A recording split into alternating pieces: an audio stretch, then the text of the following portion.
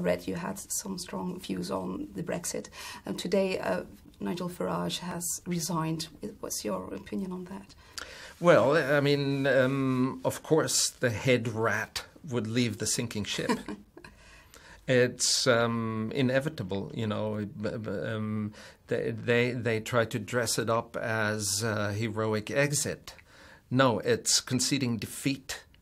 It's putting the tails between their legs, and as rats do, leave the sinking ship, leave the mess for others to clean up and retreat into some profitable other business.